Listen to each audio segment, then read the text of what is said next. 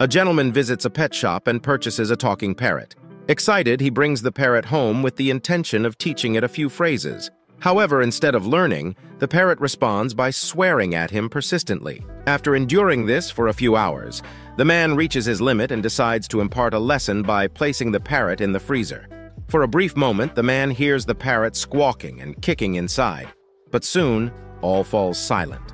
Opening the freezer, the man is surprised as the parrot calmly steps out onto his outstretched arm and utters, "I believe I may have offended you with my impolite language and behavior. I will strive to be nicer."